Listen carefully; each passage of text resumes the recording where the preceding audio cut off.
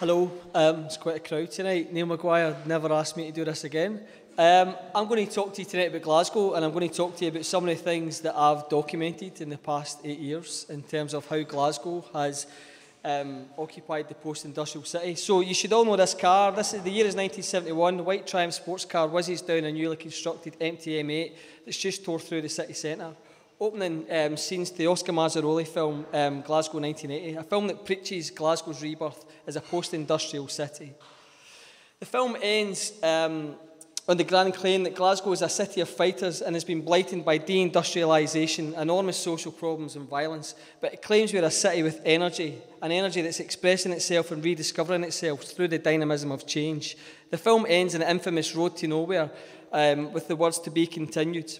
So I've been looking at Glasgow and in terms of how the powers that be have expressed that energy and occupied different parts of the cities over 8 years. This is Dalmarnock 2009, before the Commonwealth Games. This is local councillor George Redmond, or Gorgeous George as he's more widely known. He's excited about the arrival of the Games, but he tells me the people of Dalmarnock have waited 30 years for change and someone's got to take it in the chin. This is Margaret Giaconelli and George who have a dispute to settle. Her home is to be demolished to make way for the Games and she wants a decent price. She's offered 29 grand and refuses.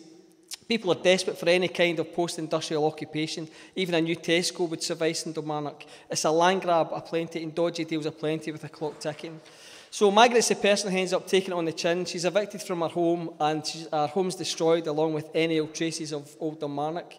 She always argued against the post-industrial occupation of Dalmarnock via a two-week mega sporting event. It was never in the interest of the local community. So, 2014 though, the sun shone. It was like tonight, you know, the sun shone, Glasgow rocked. We got a new velodrome, other sports facilities, arenas given a refit. Glasgow rocked. The jewel in the crown is Athletes Village, that we're looking at here, so it's hard to argue how this isn't a progress in what was before. But as one older resident pointed out to me, this is the third Dalmarnock he's seen in his lifetime, and he can only hope they get it right this time. Post-industrial, before we had People Make Glasgow as a slogan, we had the Scotland with style, which nobody really knew what that meant. Was it all about shopping? One thing for sure, that was that Paddy's Market, the infamous flea market in Glasgow Institution, selling second-hand clothes from blankets, kitchen sinks and everything else, just didn't fit with that slogan. Crime-ridden Midden ran the headline in the Evening Times. If Paddy's Market had operated in the post-industrial desert lands of the north or the east of the city, it might have just been spared. But this was prime retail estate and a Merchant City hotspot area. There was a desperation to occupy it with something cooler. There was talk of creating a new market, a combination of existing traders and new vendors selling art and bric-a-brac. A modern-day Camden-style market, they said.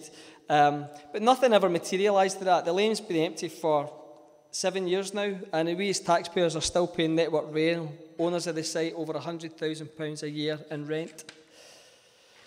Another area was Skipka Pass around the Gallowgate, and this was initially a hive of Victorian tenements, bustling back courts, long gone.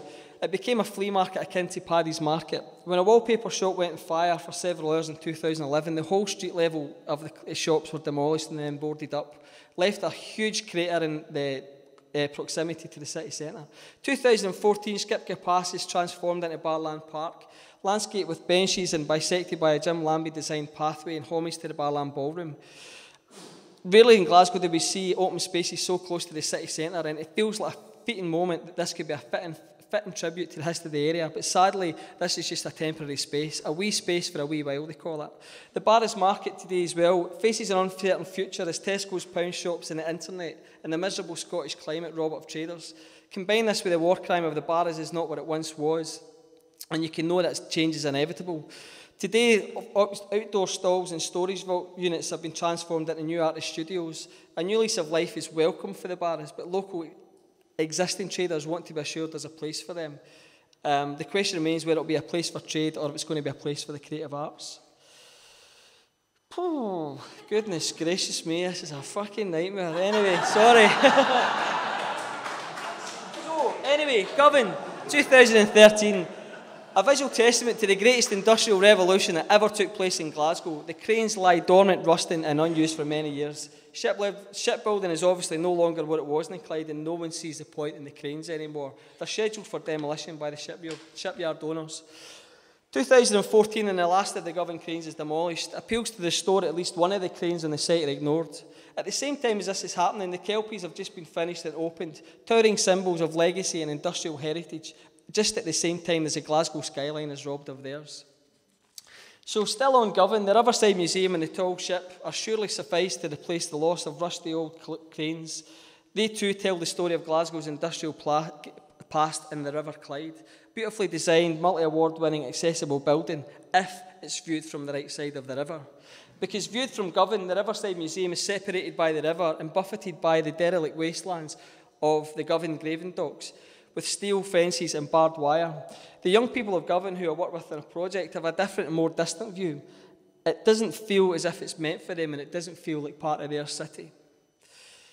And a wee pause, because I'm just speaking too fast, and it seems it's definitely longer than 20 seconds, that slide. So, housing, of course, how could we not talk about housing? Red Road Flats, once home to 4,500 people. Manufacturing collapses, unemployment goes through the roof, drugs and crime create what the council claims a sink estate. Demolition is the only solution. In 2014, the plan is to demolish Red Road as part of a live television broadcast for the game's opening to an audience of 1 billion people. Doesn't happen, of course. In the end, one of the blocks survived. I think they had a big box of explosives with a sell-by date, and it had to happen in that day.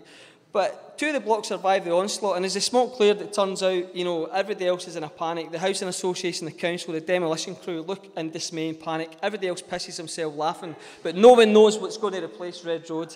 2017, we returned to the road to nowhere as a reminder that we're in a constant state of change in Glasgow, and everything is to be continued.